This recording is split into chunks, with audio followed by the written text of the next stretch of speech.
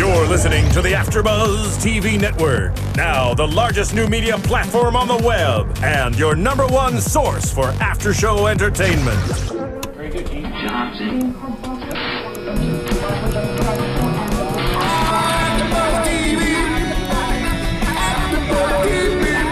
From the AFTERBUZZ Studios in Los Angeles, California, presented by Maria Menounos and streaming live thanks to Akamai Technologies, this is AFTERBUZZ TV's Mystery Girls After Show. We'll break down tonight's episode and get you all the latest news and gossip. And now, another post-game wrap-up show for your favorite TV show. It's AFTERBUZZ TV's Mystery Girls After Show.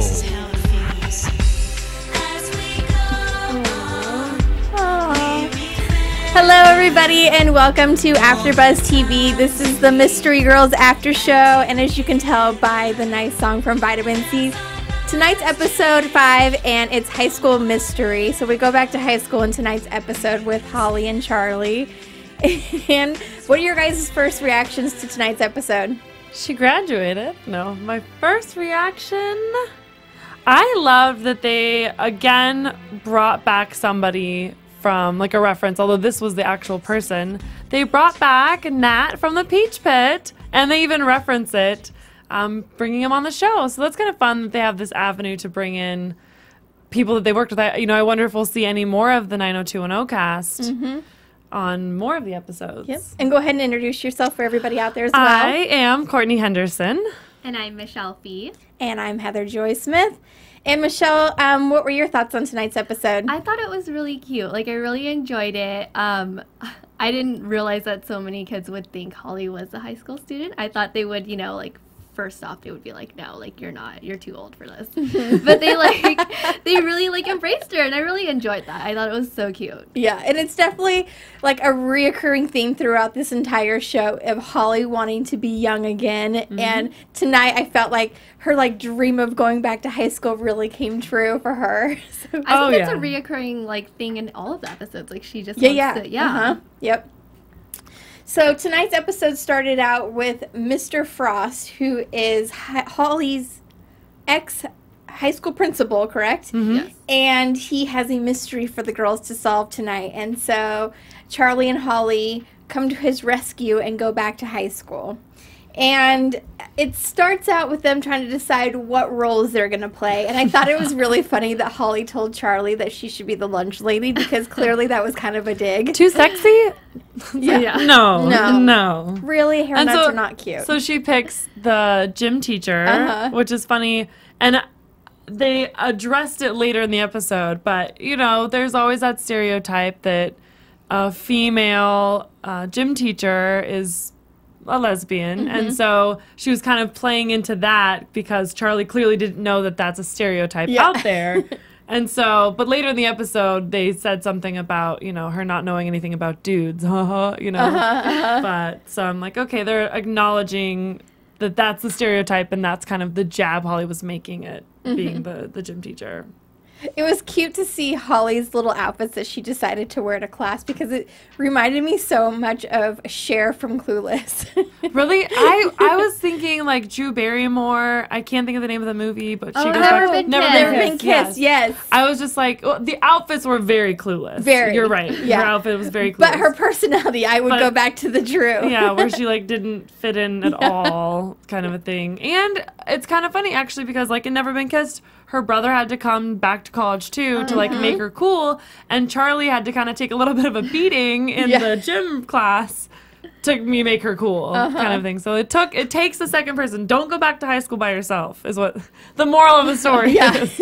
So let's go into that real quick, because we had a moment there in gym class with Holly and Charlie where Holly wasn't exactly getting the notoriety that she really wanted in this high school right off the bat, which I think she thought she was going to get. And so, like you said, Charlie had to take a beating where Holly was like, no, I will not do that for you or whatever, and gave her complete attitude. And I think Charlie said she's like, didn't even know what to say, because she didn't want to make her run and do push-ups and stuff because that's her friend. But at the same time, I think she knew what she was doing. Yeah. Well, and it's Holly. She would never do that if it wasn't for being friends with her. You know what I mean? She probably never talked like that. Maybe she did, I guess, because she was like one of the cool girls. But she said she never had a normal high school, which is why she didn't graduate, because she was doing the whole famous thing that she so desperately continues to want to have. So. Next up, we have the jocks. And so one of the reasons why Charlie went in and was the gym teacher was because they figured, oh, the jocks will be the ones that are going to be doing the pranks.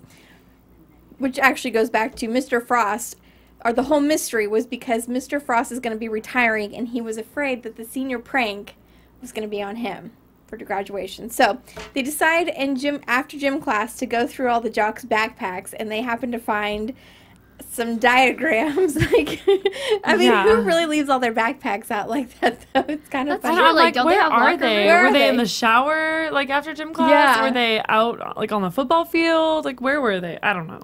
And since when were gym class, like, boys and girls, not co-ed? Like, my gym classes were all co-ed. Yeah. And we did not bring our backpacks to gym class. No. True. Like, I mean, you had a locker for that. Exactly.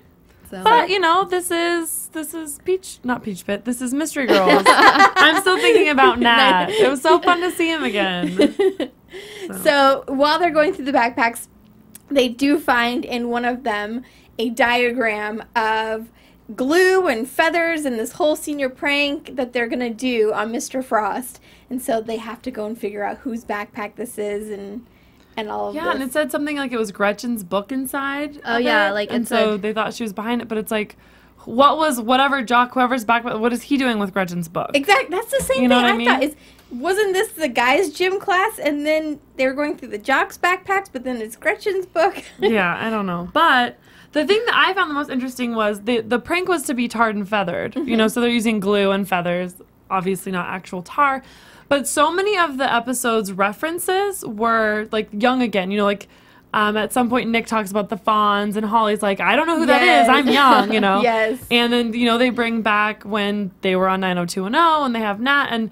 And tar and feathering just seems like a very old thing. Like, you know, historically accurate that was something that happened, but it's not common, you know, in those teenagers' lifetime. So it just was kind of an interesting, why did they choose to do tar and feather? Because it's such like an old Do you think they're trying to make a point that they're so old, and so they brought like this really old, historically old prank? Or maybe that's why, because it was just like everything they talk about is like young, you know, or referencing like all these old things, and yet that was sort of just like teenagers today. I think some probably wouldn't even know what that is. No. You know what I mean? So I would be interested to know, you know, from our viewers, like, did you know what that is, and how old are you? So. I mean, most of our viewers are probably in that high school demographic, so let us know. Yeah. So they do find the diagram in Gretchen's book, and so they decide that they're going to go snooping in her locker. And so Holly's having a rough time trying to get into the locker, and here comes Nick to the rescue. He's like, boom, boom, boom, like opens right up. Like, yeah. That was some talent. It was. Yeah. It's like, I feel like you had to explain to somebody many times how to get you out of the locker. That's what I was thinking too. I was like, how does he know this? Because wasn't he the one in the locker? Yeah, see? I'm glad, like, so, like, his character execution is right on, because we're thinking the same thing about which side of the locker his character would be on. So we do find the feathers and the glue in Gretchen's locker, and before... Just so funny, I was like perfectly stacked in there. It was perfectly stacked in there, like all neat and perfect. The worst way to put it. Like, how did you get it in there with no one seeing? Yeah, because there was Where were her books? Exactly. You know, like... In the guy's backpack. In the guy's backpack. She had to hide them true. somewhere else because her locker was full of glue. So, just as Gretchen's about to walk up, Holly slams the locker, and there's Gretchen like, oh, Holly, I want to tell you, or no, Holly says to Gretchen, I want to tell you something, or let's divulge our You deepest... can tell me anything. Yeah, you can, you know, like, so, what did Holly tell her was her secret? That she's really 19. Yeah. That's right. That she was held back. Yeah, that she was held back 2 years. It's like, okay. Not buying it. No. But Good try. Good try. And so Gretchen says, well, there is something I want to tell you. And she gives her like a BFF pink bracelet. I thought then that Holly was no longer going to be helpful to solve the mystery. Like, because they said, you know, once you get the bracelet, you know, we have each other's back. So I thought that it was going to be, and we kind of said, you know, she started to say things like, I'm trying to prove that Gretchen isn't in on this because this is her second closest friend or her second best friend or whatever, you know, however she worded it. And it's like, were you trying to say Charlie's your actual best friend? Like, without directly saying it? Yeah. Or is there somebody totally different that you were thinking? But, like, maybe Nick. Maybe. So, I don't know. But, yeah, so she gets the secret from Gretchen, not the one she wanted. Yep. But, Charlie and then Holly are talking about how they've actually caught her now, and they know that she's the one who's behind this whole senior prank. And to your point, it kind of, I think Holly at this point was like, but I have a friend, and I don't want to, like, break that relationship up. And I think at that point she was, like, legit thinking, like, no, I want to be Gretchen. Yeah. It's like, really? Yeah. You're, like, what, 30-something? Come on.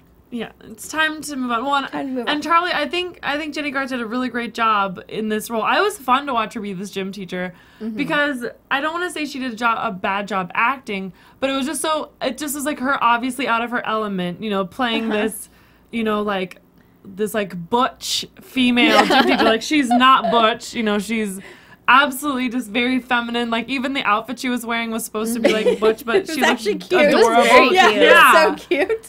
You know, but then she's like playing this like tough face, you know. So that was fun to see her do. Yep. Before we go on and tell everyone what happens at the very end, we want to make sure that everybody goes onto iTunes and rate us 5 stars and make sure to comment on our YouTube videos when those get posted, and we will comment back. So yeah, yes, thanks. we will. We appreciate all your 5 stars for us. So moving on to the very last scene here, or not the very last scene, but the end of the high school experience for Holly.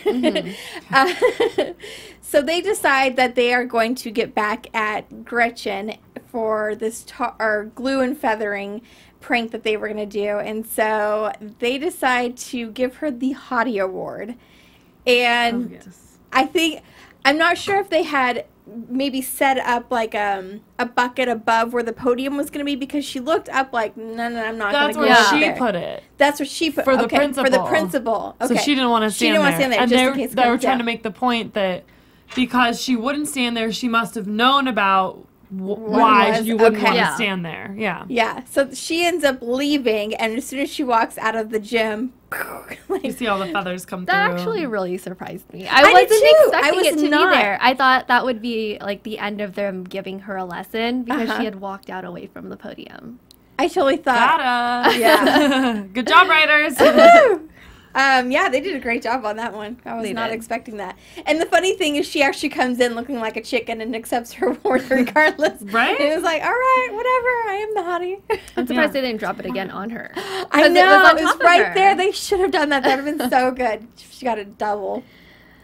But after this, Nick and Holly then kind of have a moment before they leave the high school. Which I loved. This is so sweet. Earlier in the episode, she makes the comment, you know, that she likes these people and she likes this high school experience, aside from not getting a normal one, but because they like her for her, not for being Holly Hamilton, Mystery Girls, celebrity, actress.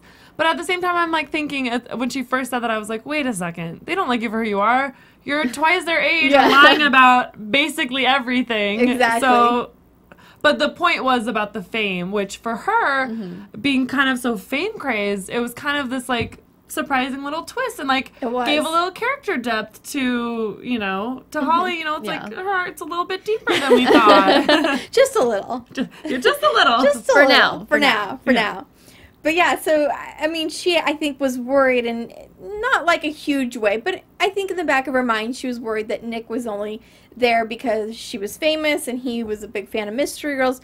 But then he said, no, that's not the reason. You gave an interview and said something about being yourself. And I wrote it down. So the quote was, "Don't let anyone tell you who you are. Live your own truth." Yes. And I got teary-eyed. I did too. It was so cute. sweet. I'm like, this is supposed to be a sitcom. We're supposed to be laughing. But it's amazing that they can do that to us in 22 minutes of airtime. That they can take us from like laughing and crying, because there were great jokes in there too that make us laugh, and then at the end you kind of bring it all back to something that's a little bit bigger and more meaningful, which we haven't really seen in an episode before. I mean, yes, there's like a moral story and the mystery is solved, but that went a lot deeper than we've seen on the show. Yeah, I like that. I thought it was a really sweet moment between the two of them, and I'm curious if this is gonna maybe go on in further episodes, maybe them getting closer and actually having a nice little tight bond and stuff. So it should be interesting how their relationship goes on. Yeah, it's not just going to be like fun surface social, that it goes deeper. Yeah, that'll be fun to see. But then they obviously had to end the episode with a funny moment where Gretchen then gets back at Charlie and feathers her entire car. Yes, which they didn't show us. No, I would have liked to see that. Yeah. That would have been funny. Would have been kind of a big thing to do for like a half a second clip at the very end of the episode. So do you guys have any news or gossip for today?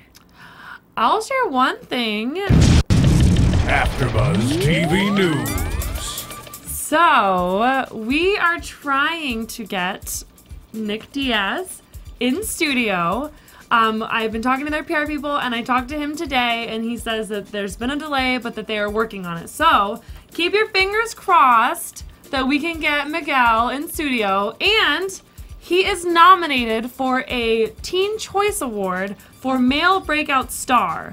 So go and vote for him. You can vote once a day, and we would love to see him get that award for this show. He's my favorite part of the show. Such a great character, executed perfectly.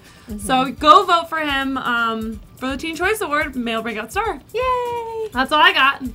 So, all right, so let everybody know where they can find you guys on social media. Oh, well, you can find me on Twitter and Instagram at _Michelle Phi. I can be found on Twitter and Instagram at Cohen, Couhen. And you can find me on Twitter and on Instagram at Heather Joy Smith. Thanks, everybody. We'll see you next week. Bye. From executive producers Maria Menounos, Kevin Undergaro, Phil Svitek, and the entire AfterBuzz TV staff, we would like to thank you for listening to the AfterBuzz TV network. To watch or listen to other after shows and post comments or questions, be sure to visit AfterBuzzTV.com. I'm Sir Richard Wentworth, and this has been a presentation of AfterBuzz TV. Bye. See you later. The views expressed herein are those of the hosts only and do not necessarily reflect the views of AfterBuzz TV or its owners or principals.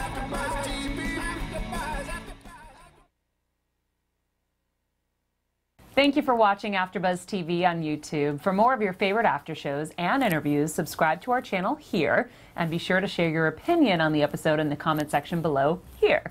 We'd love to see what you guys are buzzing about. Thanks again. Buzz you later.